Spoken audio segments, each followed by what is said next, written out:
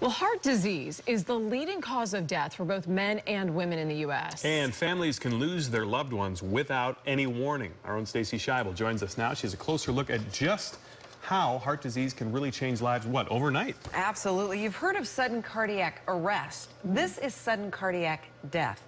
Very important. It is the cause of half of all heart disease deaths. And I spoke to one Bay Area man who actually lived through it. I have no recollection of anything. A year and a half ago, Rick Peters' life literally changed overnight. He was asleep, but he was like hyperventilating a little. Felt him, and he was sweaty and cold. And I tried to wake him up, and there was nothing. Lisa didn't know it, but Rick had suffered sudden cardiac death. She immediately called 911. He wasn't responding.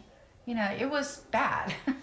And his head was like this, and I looked, and he's turning blue. So I said, oh my, he's turning blue. And he says, you need to start CPR right now. Lisa didn't know how to do CPR, but she followed the 911 operator's instructions and continued until the EMTs arrived. Honestly, I didn't know he was having sudden cardiac death. I didn't know what was going on. But Rick wasn't responding.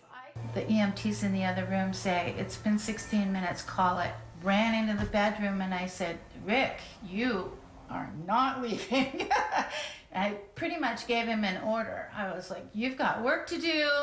You know, I can't do this without you, and you are staying, and, you know, I'm putting my foot down. The EMTs kept working and got a pulse, but Rick crashed again and needed another 16 minutes of CPR before he could be transported to the hospital. And that's where Lisa received some bad news. His brain may have gone without oxygen for too long, and his organs are failing.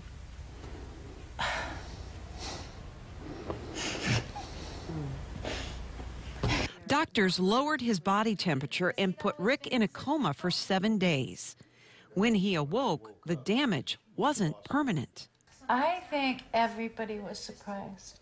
I'm pretty sure none of them thought he would ever Well, be 100%. Right. Dr. Cole has said that basically, you know, he puts me in one of his big win columns. He says, I don't get many, and you know, obviously fatality rate is very high, but he's always using, which I don't deserve, but he's using me as just an example of his success. But the one who really gets the credit, as I tell everybody, my wife saved my life. Lisa she did.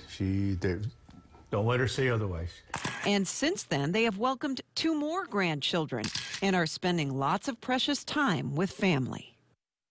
And it is stories just like that one that draw thousands of people to Raymond James each year for the Tampa Bay Heart Walk. I'll be out at Ray J this Saturday, November 11th. It's Walk Day. And tomorrow we are hosting another all-day Heart Walk telethon where you can score some great incentives for donating. To sign up for my team, just go to WFLA.com/heartwalk.